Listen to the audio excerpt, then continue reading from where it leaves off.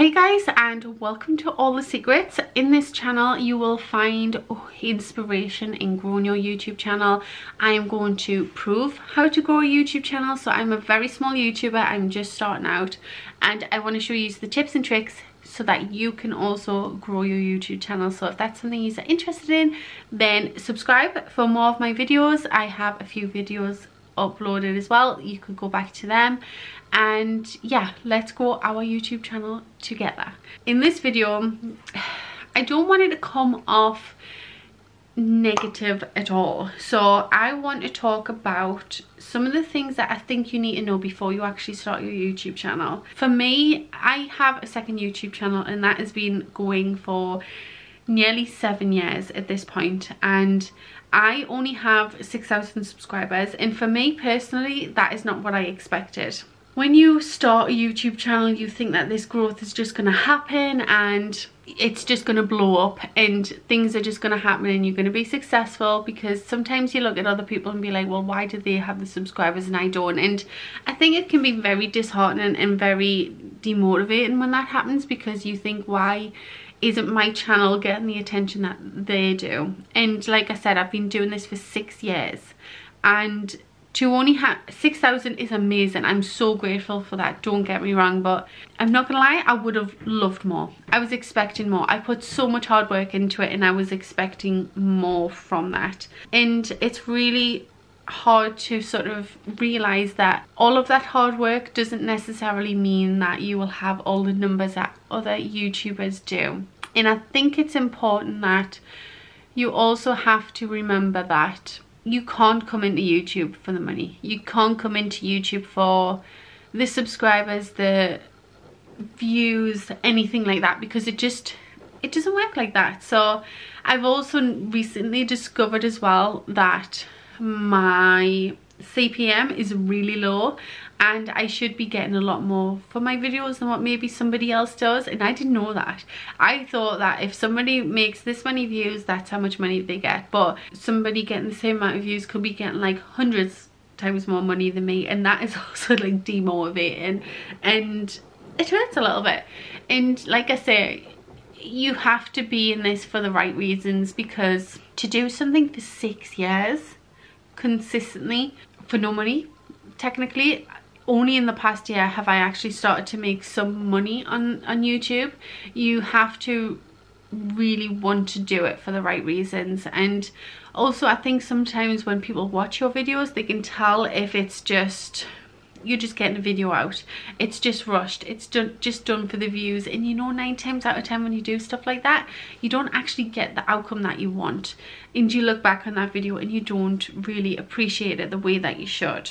When starting a YouTube channel, you just think to yourself, like, how hard can it be having a YouTube channel? I mean, all you have to do is upload a video to YouTube and go from there. But there's so much more than just uploading a video. You have to be on top of the trends, you have to be researching all the time, you have to be checking your analytics, you have to make sure that it's constantly improving, that you're up to date. You have to be filming the videos, which sometimes don't go to plan. Sometimes you can film the videos 3 times and it still doesn't go right. Then the editing, you could edit the video and realize, you know what, I don't like it. It's not as simple as creating a video and editing and uploading. There is a lot more mental process with that, and it's very hard to watch yourself on camera like all the time, and you pick every single little thing about you out, and then you have the comments as well. Sometimes somebody can say something about you and it could really hurt your feelings, and you have to really think that, are you mentally capable of taking criticism? Because some people just aren't. Some people take things to heart a little bit, and am I like that?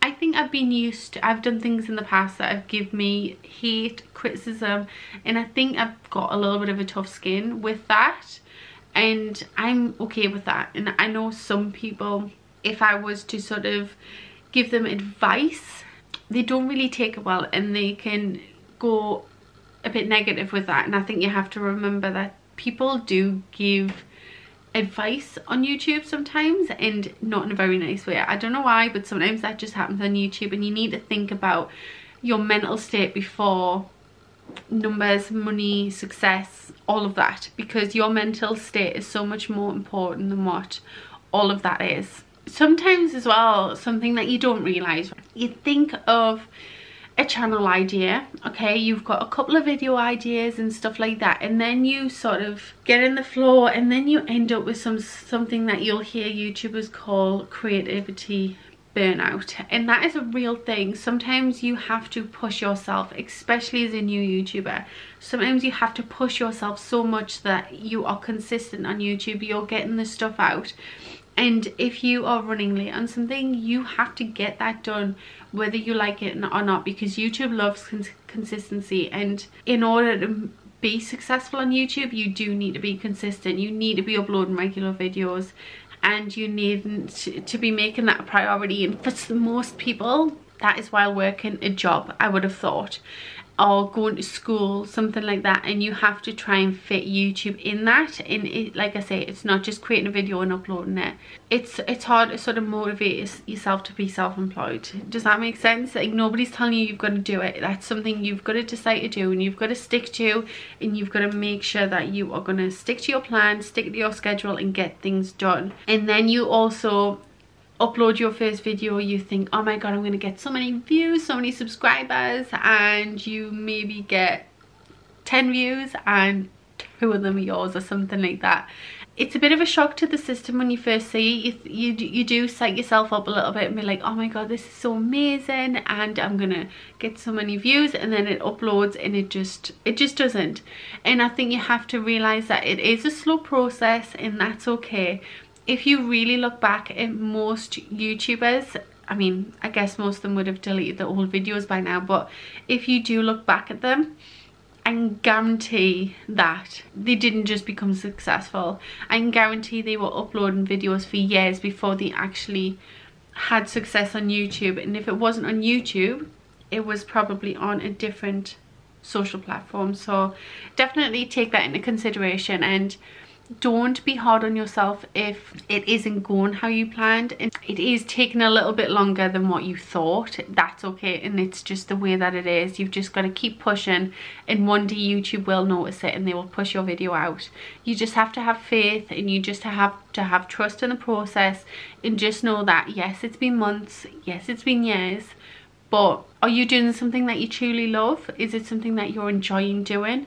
Because if that is a yes, then definitely keep going. But I think if you are forcing it too much, maybe you have to rethink about what it is you're doing, why it is you're doing it, and if it's something you want to go ahead with. Because like I say, your mental state is so much more valuable than YouTube, you know. So I hope this video wasn't too negative, and it wasn't how I don't want it to sort of come across, but I just want people to be aware that, I mean, I uploaded my videos the end of March, and as of right now I only have 12 subscribers, and I wish it was grown a little bit bigger, but you know what, it's just the way it is. And I have faith and trust in the fact that I know that I can do this, and not even if I can't do this, I'm enjoying doing this, you know. It's really fun to sort of take you behind the scene and growing a YouTube channel and sharing all the things that I'm learning from other people and